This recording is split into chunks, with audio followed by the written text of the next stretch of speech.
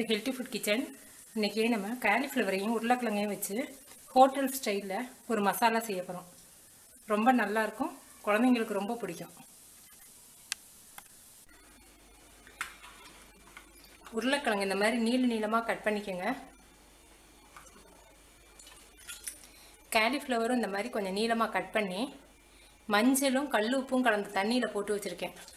தக்காளி பழம், ஒரு பெங்களூர் பழம், அதாவது உருண்டை பழம், ஒரு பழம் எடுத்து அரைச்சி வச்சுருக்கேன். பெரிய வெங்காயம் 2 வெங்காயம் நைஸாக நறுத்துக்கோங்க. கறிவேப்பிலை கொஞ்சம், பூண்டு ஒரு 4 அல்லது 5 பூண்டு நைஸாக நறுக்கிக்கோங்க. மல்லி பவுடர் 1 டேபிள் ஸ்பூன், மிளகாத்தூள் 1 டீஸ்பூன், காஷ்மீரி மிளகாத்தூள் 1/2 டீஸ்பூன், சோம்பு 1/2 டீஸ்பூன், மஞ்சத்தூள் 1 சிட்டிகை. இப்போ உருளைக்கிழங்க ஃப்ரை பண்ணி எடுத்துருவோம். நல்லா தண்ணியை இழுத்துட்டு எடுத்து போடுங்க. உருளைக்கிழங்கு இப்படி எண்ணெயில் போட்டு எடுக்கையிலே வெந்துடும். இந்த மாதிரி ஃப்ரை பண்ணி எடுத்துக்கோங்க. காலிஃப்ளவரையும் ரோஸ்ட் பண்ணி எடுத்துக்குவோம். உருளைக்கிழங்கும் காலிஃப்ளவர் ரெடி. நமக்கு காலிஃப்ளவர் காம்பை கிள்ளி பார்த்தீங்கன்னா நல்லா மாவு மாதிரி வெந்திருக்கணும். இப்போ 2 டேபிள் ஸ்பூன் ஆயில் ஊற்றிருக்கேன். தாளிக்கிறதுக்கு சோம்பு மட்டும் 1/4 ஸ்பூன், பூண்டு,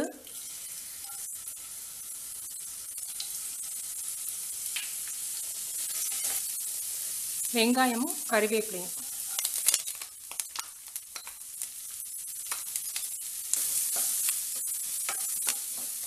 வெங்காயம் வதங்கிடுச்சு. இப்போ இதில் எல்லா பவுடரையும் சேர்த்துருவோம். மல்லி பவுடர், சோம்பு, மிளகாய், மஞ்சத்தூள். இது தேவையான அளவுக்கு உப்பு. நம்ம உருளைக்கிழங்கு காலிஃப்ளவர்ல எல்லாம் உப்பு போடல, இதில் போடுற உப்பு தான். தக்காளி,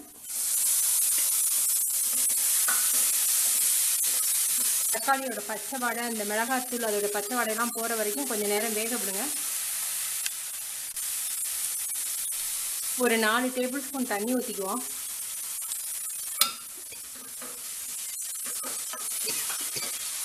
இது கொஞ்சம் நல்லா கொதிக்கவும் உருளைக்கிழங்கையும் காலிஃப்ளவரையும் போட்டு கிண்டிடுவோம்.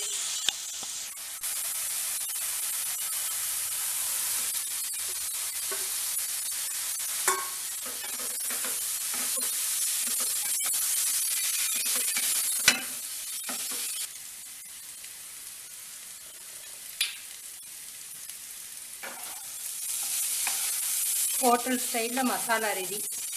இதை சப்பாத்திக்குள்ளே ரோல் பண்ணி குழந்தைங்களுக்கு ஸ்கூலுக்கு கொடுத்து விட்டுறலாம். நீங்கள் செஞ்சு பார்த்துட்டு உங்கள் கமெண்ட்ஸ் எனக்கு சொல்லுங்கள். தேங்க்யூ.